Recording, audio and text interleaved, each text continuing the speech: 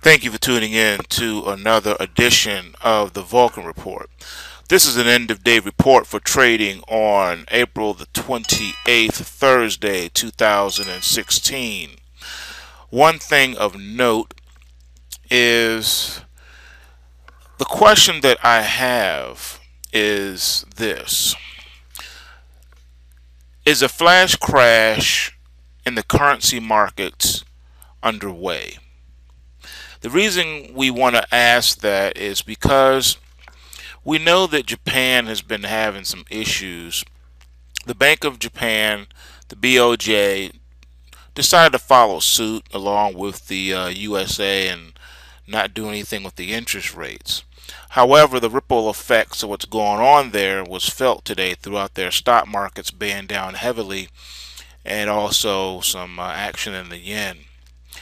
The thing of note, though, that I wanted to point out mostly is what's happening in the gold and the silver markets. Now, these markets are moving up. Okay, I like to think of gold and silver as currencies and not commodities. Even though technically they're considered commodities, but really I see them as currencies. Okay, that's what they mostly are. And as you can see here, gold has been powering up. Just like we've been saying all along, back when we were below the Kumo cloud, we told you where we were going, we told you what we were looking at, and the market has been powering up ever since, and it's looking very, very bullish here. We are still in the consolidation pattern. We haven't broke out yet, but today did mark a higher close. All right, so if you go back here from the beginning of this channel, the sideways channel, you see this is the highest close we've had. We still need a close above that 1280 mark to really bring in the machines, get those machines turned on, all those robots out there, to start bidding the market more, because then they'll see that the bull market is real. These two trend lines will be out of the Kumo cloud and pointing upwards, and then we'll be off to the races, marching to 1300, 1350, and so on. So you definitely want to keep your eyes open to what's going on in these metals markets. Taking a look, that was the gold chart. Let's take a look at silver now. Silver is really performing well as it's powered up now.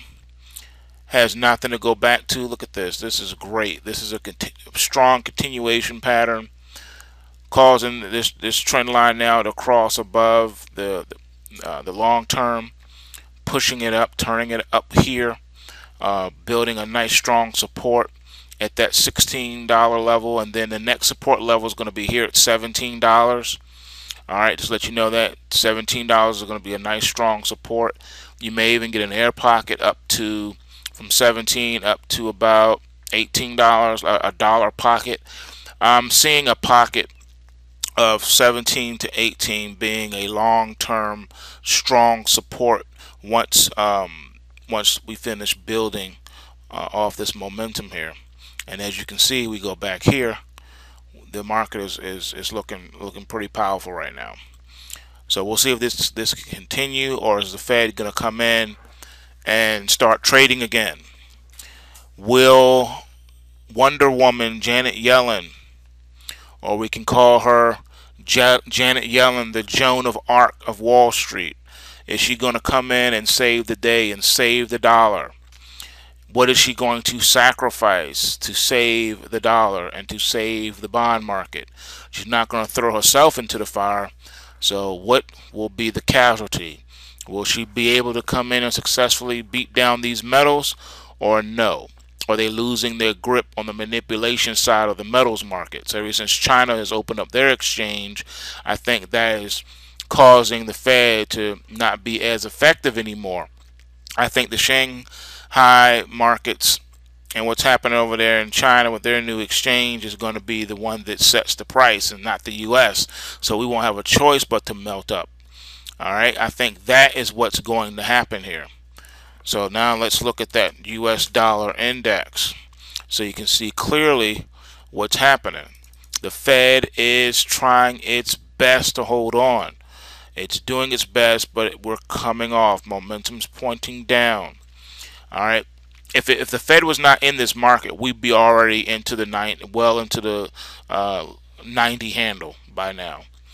But the Fed has the brakes on. It's trying its best to get in here and keep this market bid so that it won't fall through the floor. But as it is right now, we're in emergency mode. 93.84.5 is the emergency support, which was violated. Okay, we hit 93.66 half, currently 93.72 half.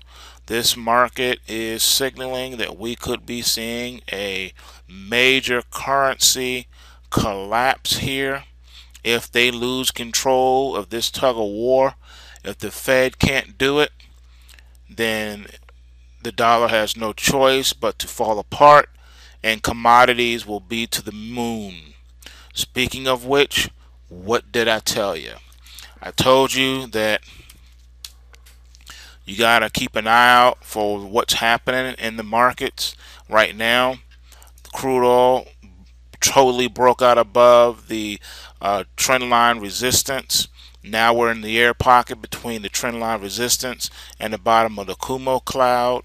That is a strong resistance point, but if we can push through it here and push up through $50, it's on its way to 60. And a lot of people were calling for $60 oil by the end of the year, but what they forgot to mention is that this market is under operation as well. It's not being manipulated the same way that the dollar and the bonds are. It's being manipulated different. The Fed's been coming in here trying to suppress it to punish Saudi Arabia, but you can only do that for so long because this is a humongous market, and it's the most gangster market on the planet. Those who've been following me for some time, you know that I told you that. All right, the energy complex here on the commodity side of things is the most gangster pits in the world, and especially in New York. All right, NYMEX trading is off the chain. If you go back and look at listen to my earlier bids, you'll find videos. You'll see what I was talking about. But anyway, this is one to watch here. Definitely one to watch. Strong support down at the $31 handle, and we still have a ways to go yet, but this is powerful. This is strong. Overbought now, but it's trying to lock in. It wants to lock in. And if this thing locks in, look out, because oil can go to shoot to 70 overnight on you. All right, so keep your eyes and ears open. And like I said, are we about to witness a major flash crash in the currency markets? Petrodollar versus the world. Stay tuned.